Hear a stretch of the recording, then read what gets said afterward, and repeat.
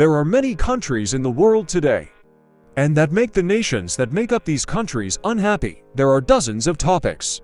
From these countries, imagine a country like that.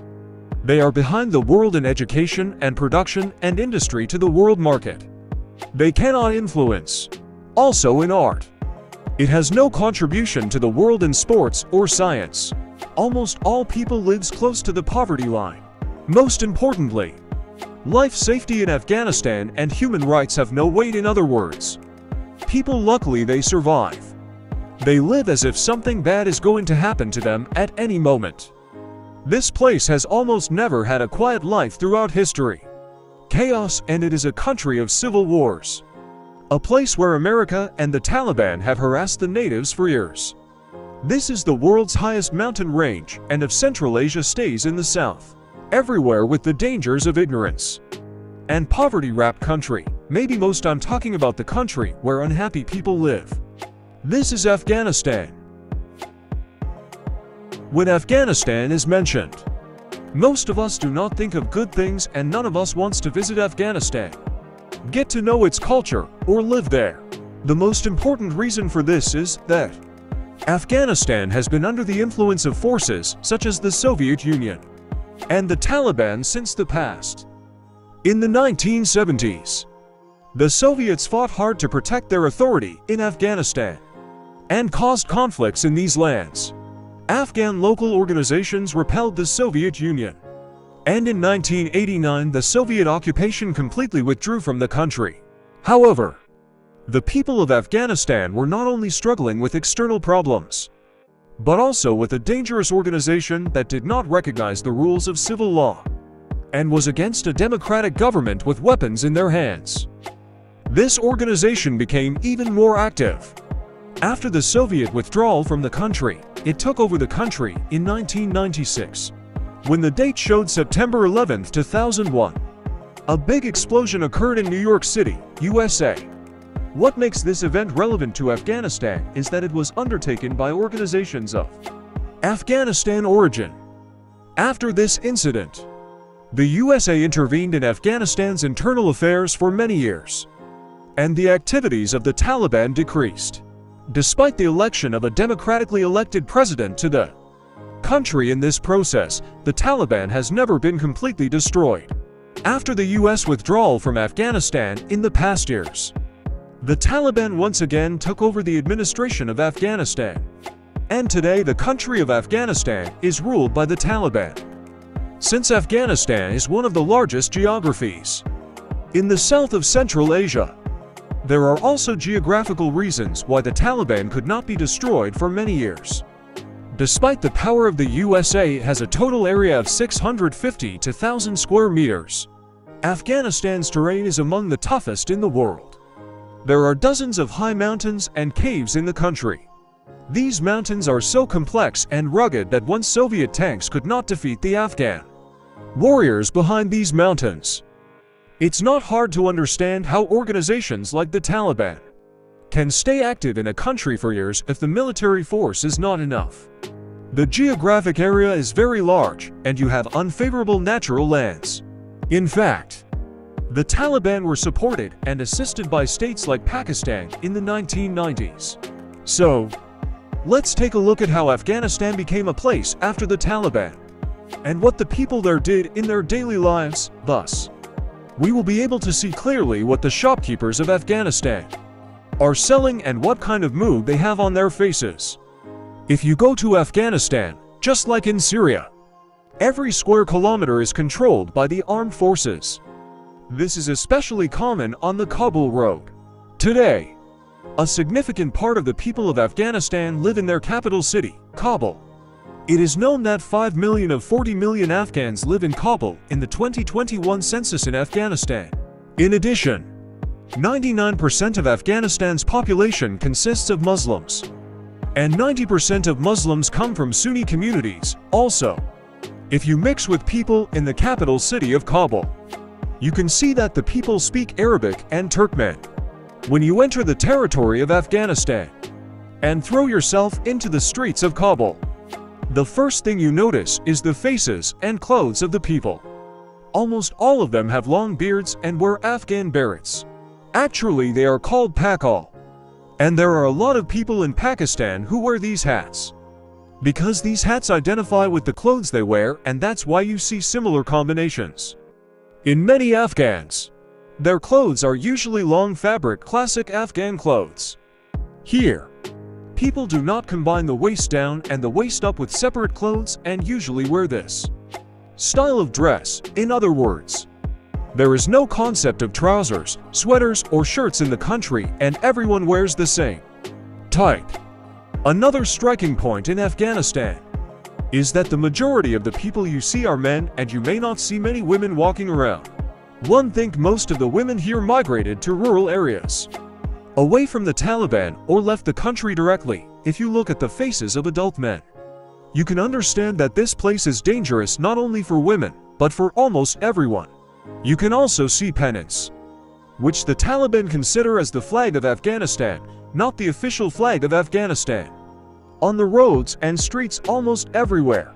Children, as always, are very innocent and sinless, but they are unaware of many things about the situation they are in, and at the same time, they do not look happy at all.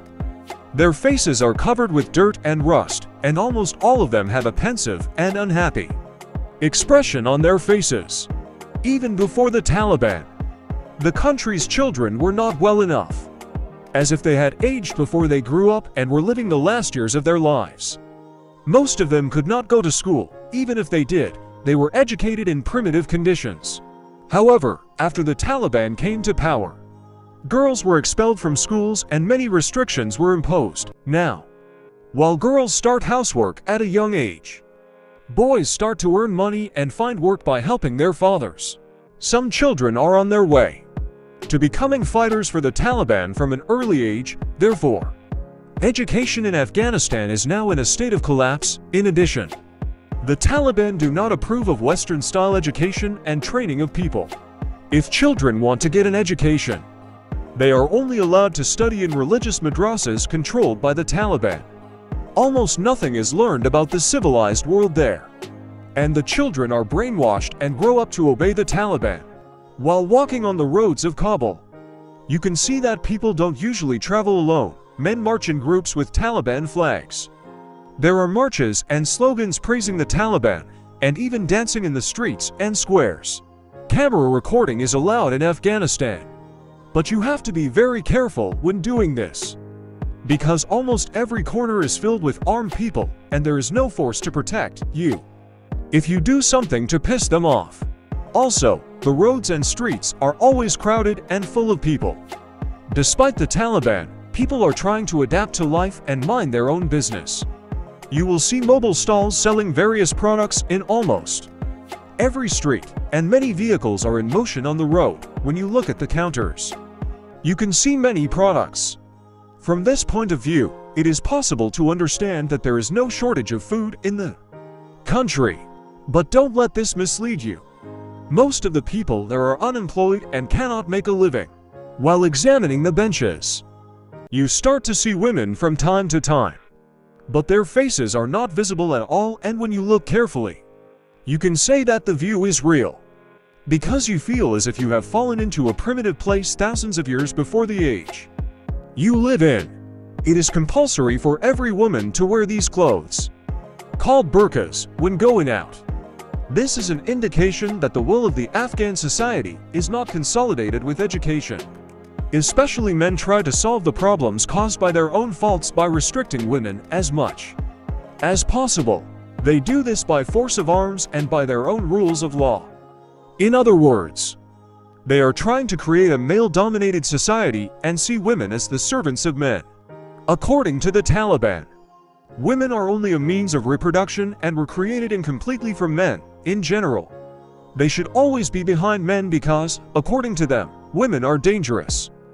Women should stay at home and not deal with the outside world. The Taliban do not back down on this issue and say that they act according to Sharia. For example, they cut off the thief's hand or stone the adulterer to death. The justice system in the post-Taliban country is also based on a very primitive system.